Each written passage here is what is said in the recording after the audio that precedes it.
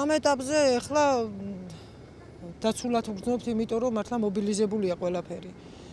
მთელი ტექნიკა გინდა, საჰაერო გზით გინდა თუ რა საშუალებებით, მაგრამ როცა ცეცხლი გაჩნდა პირველად, იმ პირველ დღესვე არ იყო ესეთი სწრაფი რეაგირება, როგორც აი ამ წუთას მოხდა. მაშინ რო ყოფილიყო ის რეაგირება, დავრეკე 112-ში პირადად მე, გამგეობას ვაცნობე და ამათმა გვითხრეს, რომ აუცილებლად უნდა გაიაროს ის საფეხურები, დაუშვათ მოვიდა სახანძრო სამსახური. თუ ის ვერ მიაღწევდა იმ დანიშნულების ადგილამდე, იმის მერე უნდა მომხდარიყო ამის რეაგირება, მაგრამ ჩვენ 2008 წელსაც დაზარალებული სოფელი ვართ.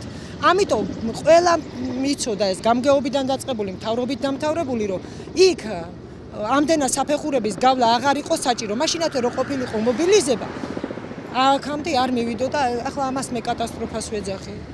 კატასტროფაა ეს ჩვენთვის. მე ასე ვფიქრობ, ახლა ჩემს სოფელ დაბას სუდარა გადაფარებული. ისეთ დღეში ვართ. განაშენიანება გაეროს პროგრამით ჩართულები ვიყავით მთელი სოფელი, ისიც კი გაგვინადგურდა. აი განადგურებულები ვართ. ეგ არის რომ უსაფრთხოთა ვგრძნობთ სახლებს მხრივ რომ არ იყოს სოფელში ვინმეს არ შეექმნას საფრთხე თორე დანარჩენი. როგორ აბას უსაფრთხოთ? აი ახლა რა და ბოლში ვართ. ეს უსაფრთხო არის?